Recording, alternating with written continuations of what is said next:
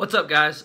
Jonathan here with Florida Turf Pros. Hey, I just went to my mailbox and it was jam-packed full of every door direct mail. A lot of direct response style stuff in there, and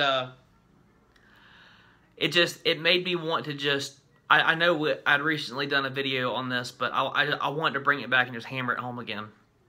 If you're in the process of designing a piece for marketing this year, postcard or flyer, whatever, it absolutely cannot reek of a big, bold advertising marketing piece.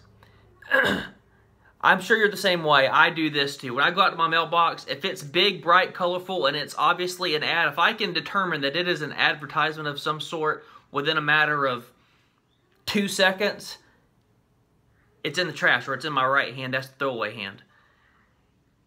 If I have to look at something and it takes a minute to figure out what it is, there's a much better chance that I'm going to hold on to that piece of mail. Just let me give you just 2 or 3 examples. Check this out.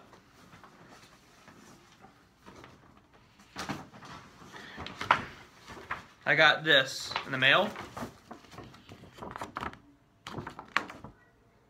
Big piece. Immediately trashed.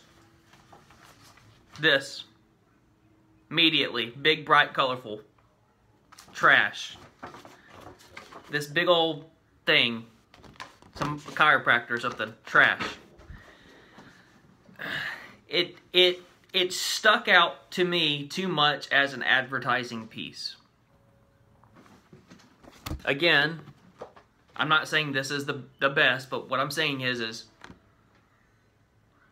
I have a much harder time throwing away something like that than I do something like that. Guys, don't make it easy for our customers to know that it is a blatant advertising piece. It's going to go in the trash pile. It's going to be too easy for them to just completely overlook it, okay? Think a little bit deeper into it as to what you actually hold on to at your mailbox and how you go about throwing away mail. Something to think about.